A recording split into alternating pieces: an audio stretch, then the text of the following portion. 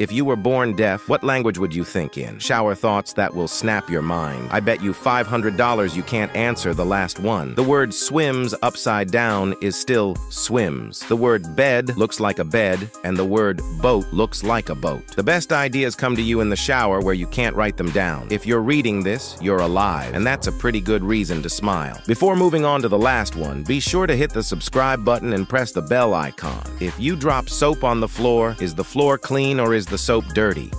Subscribe!